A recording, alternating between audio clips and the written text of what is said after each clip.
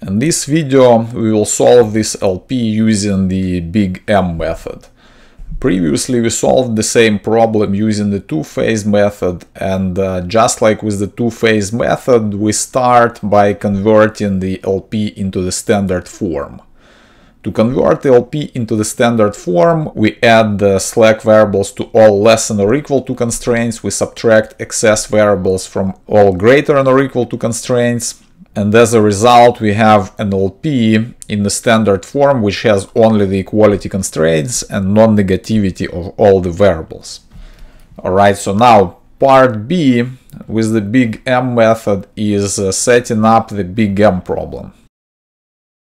To set up the big M problem, we go over every single row of our LP in the standard form and see if we have a starting basic variable given by slack or excess that we could use for initialization of the simplex steps. Clearly, for the first row, we can use the slack variable S1 as the starting basic variable.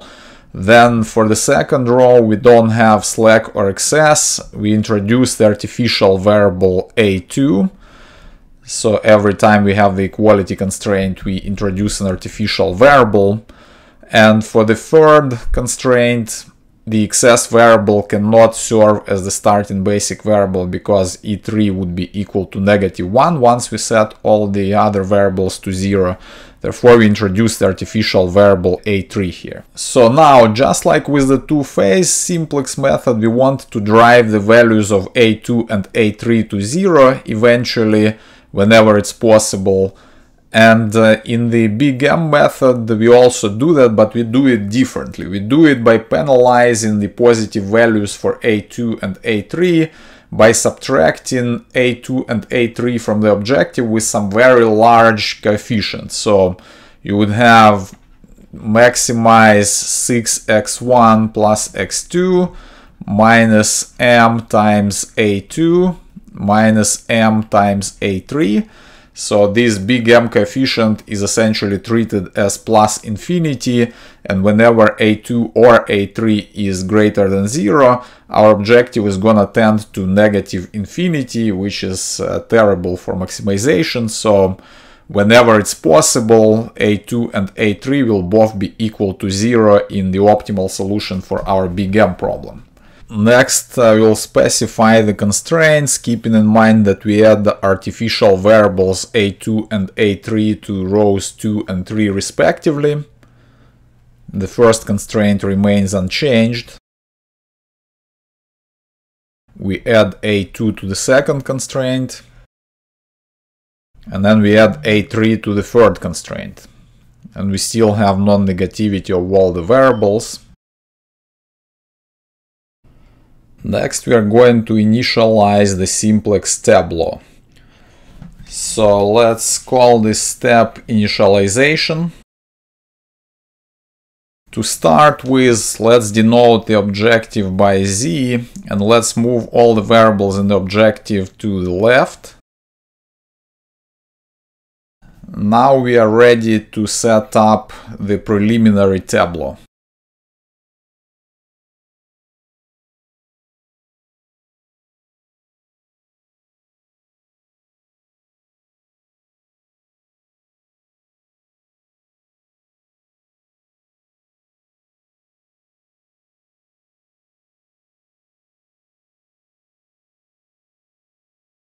Why did I call this preliminary tableau?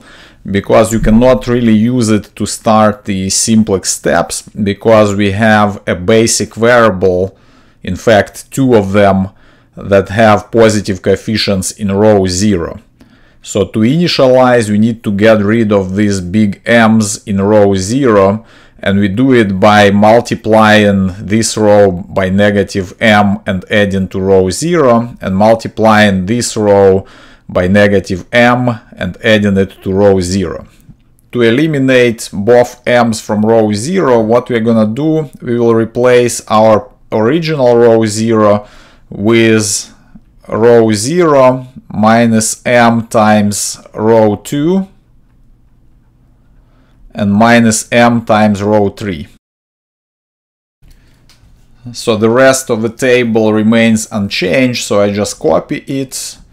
Now when we multiply row 2 and 3 by m and subtract from row 0, what we're gonna get for this entry right here is gonna be minus 2m minus 6.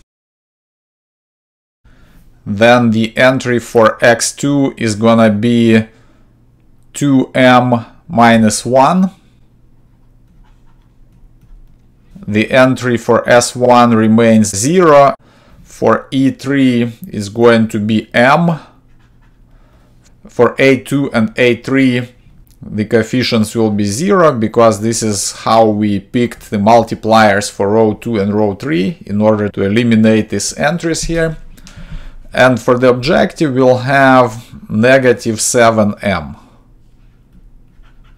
So now we see that we have a proper simplex tableau, and we can start the iterations of the simplex method.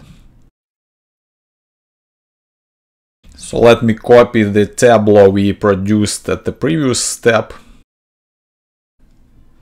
So we start by selecting the entering variable. An entering variable must have a negative coefficient in row 0, and there is only one candidate for the entering variable, which is x1.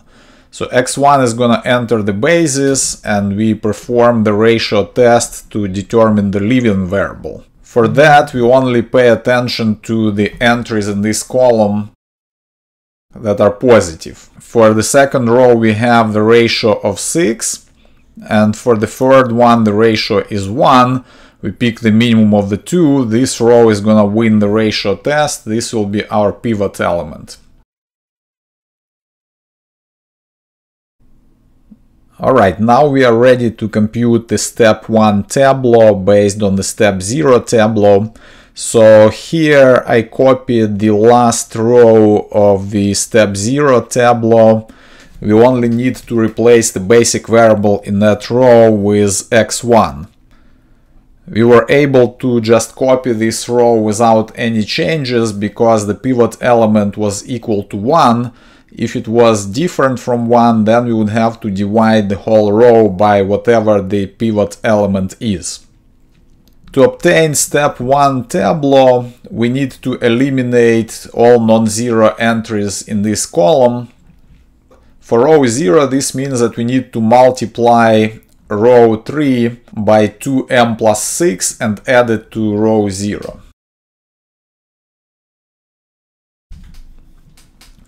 We will obtain 0, 2m plus 6 plus 2m minus 1 is gonna be 4m plus 5, 0, m minus 2m plus 6 is gonna be minus m minus 6. Then we'll have 0 for A2, 2m plus 6 for A3, and then 2m plus 6 minus 7m for the objective.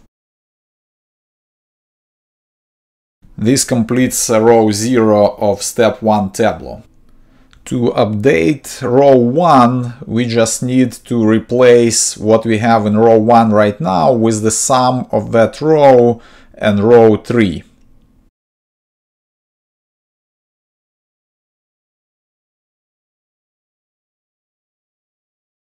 To compute the new row 2, we need to multiply row 3 by negative 1 and add it to row 2 in order to eliminate this element right here.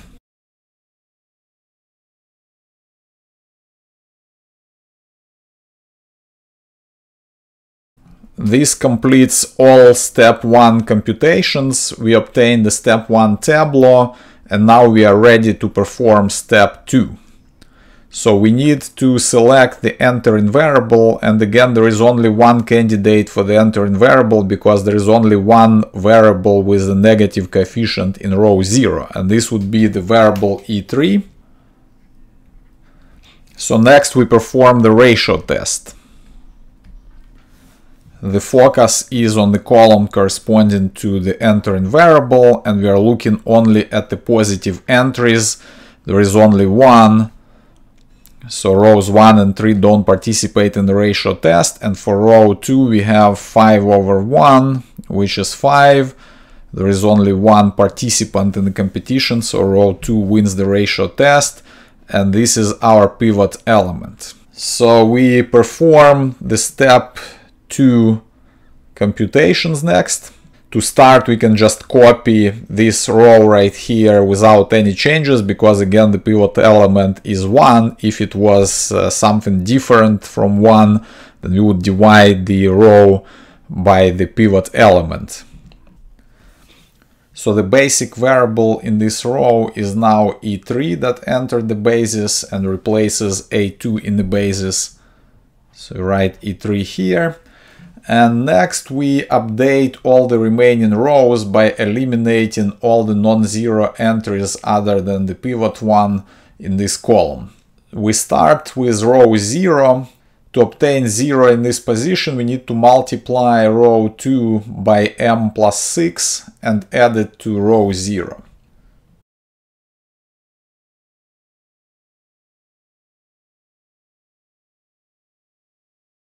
Next, to update row 1, we need to add row 2 to row 1 and replace row 1 with the result.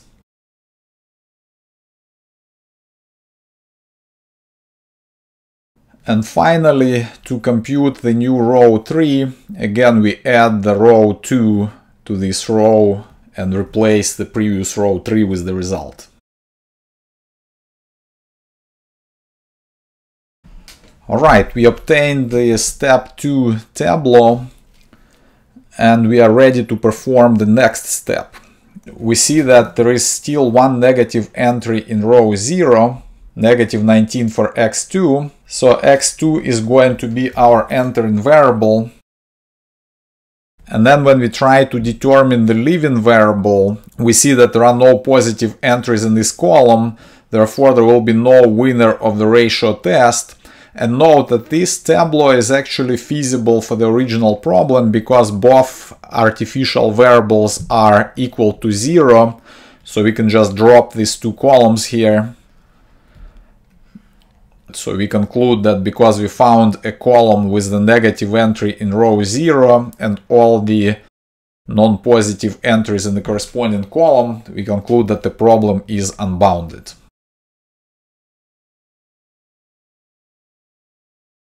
To conclude, I just wanted to show the two-phase tableau and the big M tableau next to each other so you can clearly see they're identical. Twins